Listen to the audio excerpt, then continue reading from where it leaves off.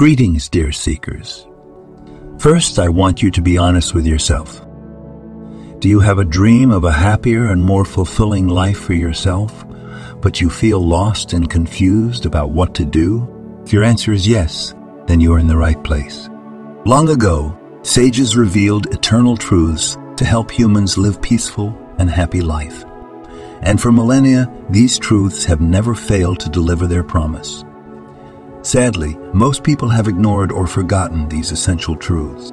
So, I am here to refresh your memory and awaken your potential.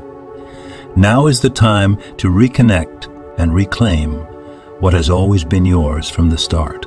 I want you to find a comfortable place to sit or lie down. I highly recommend that you wear your headphones for a more immersive experience. You can close your eyes if you want. Take a long, relaxing breath and let us begin. Number 1. There is no way to happiness. Happiness is the way. We chase happiness as if it were outside us, not inside us. We think happiness depends on external factors, not internal ones. We delay happiness until we reach a goal, not enjoy the process.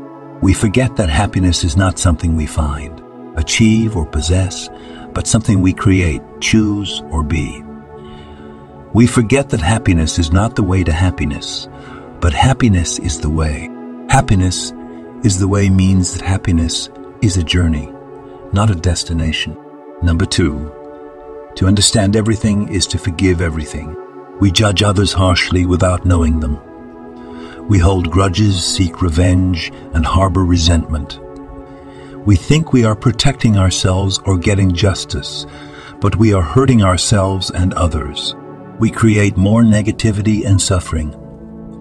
To forgive is to understand and let go, not condone or forget. To understand everything is to forgive everything. To forgive is to free ourselves from anger and hatred and to open our hearts to compassion and peace. Number 3. Do not dwell in the past, do not worry about the future, and focus the mind on the present moment. We waste time regretting the past or worrying about the future. We miss the beauty and joy of the present moment, which is the only reality. By dwelling in the past, we create suffering. By dreaming of the future, we create expectations and attachments. By focusing on the present moment, we free ourselves from time and experience life as it is. Number 4, be humble. The more you know, the more you realize you don't know.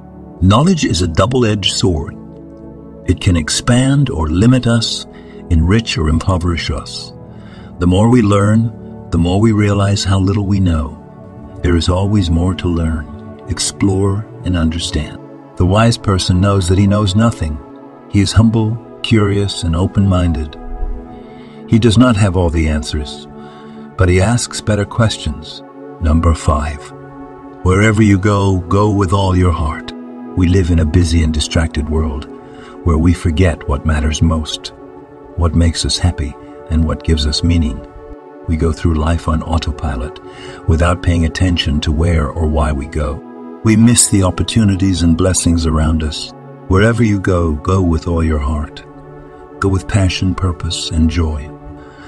Go with your whole being, not just your mind or body. Go with all your heart, and you will find your way. Number 6. The most important time is now. The most important person is the one you are with. The most important thing is to do good for the one who is standing at your side. We take for granted the things that are most precious. Our time, our relationships, our actions. We waste time on trivial matters, neglect loved ones, and act selfishly or carelessly.